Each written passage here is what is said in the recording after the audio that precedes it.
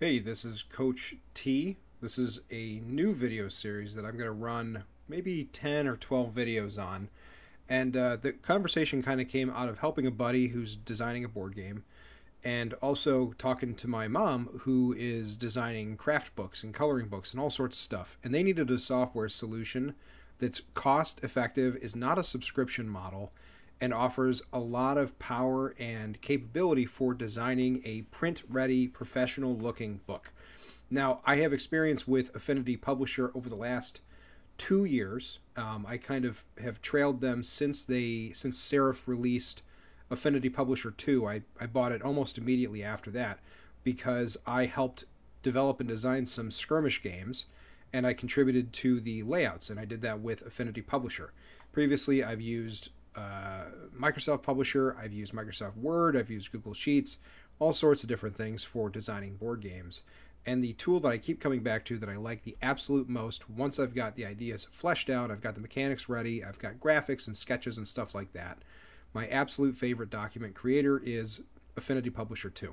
So I'm hoping that this will be useful to somebody who wants to design catalogs or brochures or handouts or maybe even other books. It's not the best software, though. I'll say this up front. For creating something like a Kindle book, a .mobi, or a .epub, you're better off with something like Scrivener, or even Microsoft Word can do that. But if you've got images, if you've got graphics, if you've got unique or funky text layouts, or you want to have a lot of control over how every single page looks, this is the program for you, and it's also very cost effective. Now, just as a heads up, I don't get any money from Serif. This is not a sponsorship deal or anything like that. I don't ask any money or anything like that from anybody who watches these videos.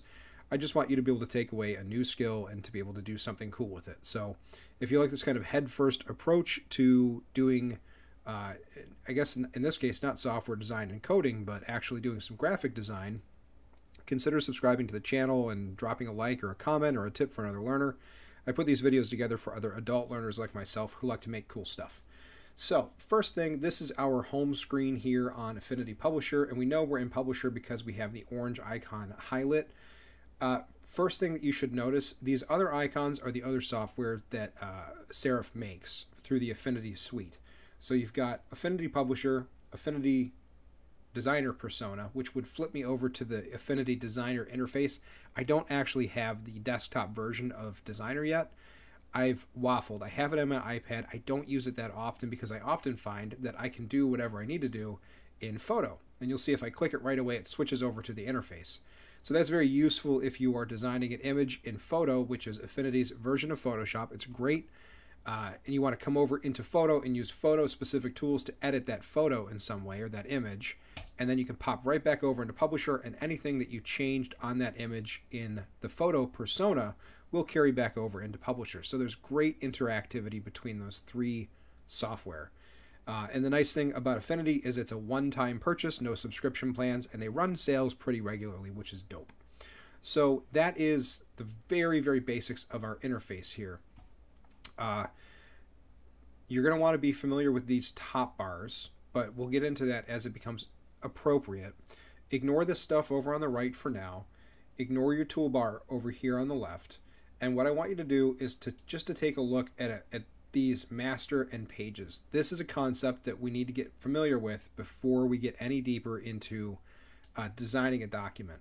Before I pop this document open and create a new one, you need to understand that a master page is a template that you develop that can be applied to all of the pages. And I will demonstrate what this means probably in the next video. But the master pages, you can have as many of these templates and layouts as you want. And then what that does is it allows you to save time on rearranging the same looking pages over and over again, the way that you might in Google Sheets or Google Docs or in Microsoft Word or even in Microsoft Publisher, where they have master pages, but it's not perfect. The pages implementation and the master pages implementation in Affinity is downright pleasant to work with. So we're going to look at these master pages. I'll give you an idea of what they look like in the next video, and we're going to look at pages as well. But for now, the purpose of this video, trying to keep it less than 8 minutes, is just to create a new document. So you're going to want to go up here to File and create a new, you could do new book, but don't worry about that for now. You could do a last preset. Don't worry about that for now. Just go to New. And we get this slightly overwhelming overlay here. And the big salient parts are we could open a document if we had something like that. We could open our recent documents. We could look at our templates if we've saved them. And there are even some samples if you want to see how other people put these images together or these documents together. We're not going to do that though. We are just going to open up a new document, and you have tons of paper options. Some are press ready, some are print ready. The difference there is commercial press versus a printer. You have photo options. R is like 4K, I believe. And then web. Notice that these have preset pixels, so it has an idea of what it is that you want, like a YouTube thumbnail. This is a custom one that I created. And I see I've got this backwards. That's frustrating. That's my bad. You've got some device ones.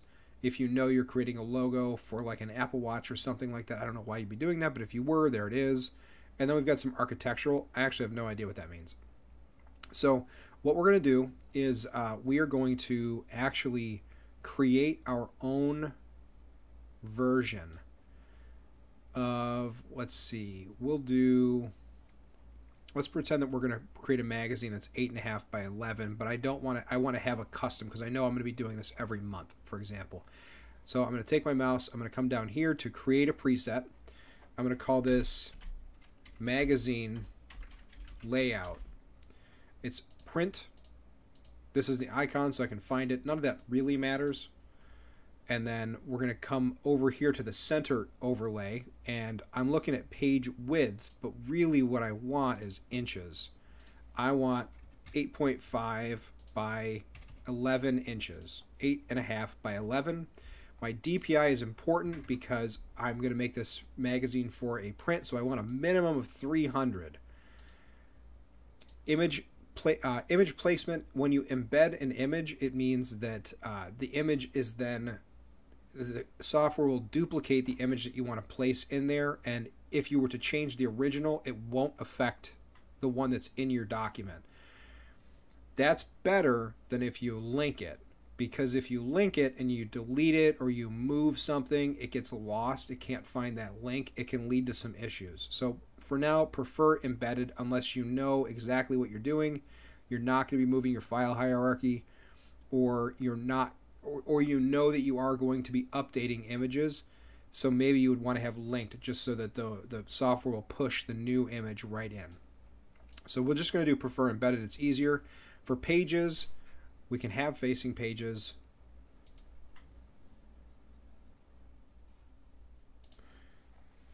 For color options, we've got a whole bunch of different options here.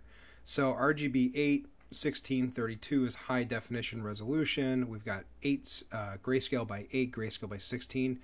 We also have CMYK, which is not something that Microsoft Publisher can output. And when you pick CMYK, you actually get a bunch of different presets for different printers. So if you're planning to output something like this to Lulu or to Kindle or Kindle Direct Platform, KDP, or even to what I use, which is Drive-Thru RPG and the Lightning printers, you can actually install the specific printer's color profile, which will help make sure that what you're seeing on the screen is one-to-one communicable to the printer. For now, we're just going to leave this as RGB 8. That keeps it nice and small, the file size. So we are pretty much ready other than margins and bleed.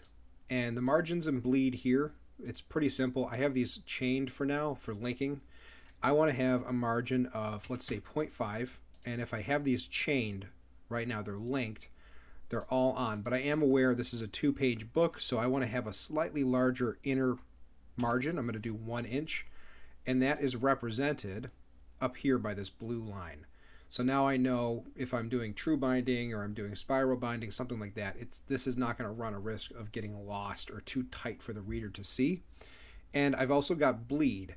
And we always want to have a bleed of a minimum 1.25. That does depend on the printer, though, your service. Bleed means that the image would come over the edge so that when the printer cuts along the long and short axes of the page, there's little to no risk of white space or white paper being exposed because your image is printed outside the very edge of what will be the physical edge of the page. So it's important to understand that bleed makes sure that you don't have unnecessary white lines on your paper. It just makes the whole thing look cleaner. If you have a white page, it's a little bit less of a concern, but most printers do require you to incorporate bleed, and you do that here at the time of document setup. So we're going to create, and right away I can see I've got one page and I've got my 2-page master spread, which we'll come back to in the next video. And before I end this one, if there are ever any concerns like, oh, I realized I set this up wrong, I can just come up here to the document setup button, click that sucker, and here's that middle pane again. I can see everything that I need just in case. So it's not a one and done. You can always come back and adjust things if you want. You could even affect only selected masters or selected spreads. Like, let's say I realized on some masters I need a bigger margin. I could come in here and do that, but that's really not germane to this setup video. So there you go. That's how we set up our very first document in Affinity Publisher 2. Hopefully that was straightforward and useful, and it gets you on your feet so that you can start creating cool documents. If you like this kind of video, consider subscribing. Otherwise, I'll see you in the next one.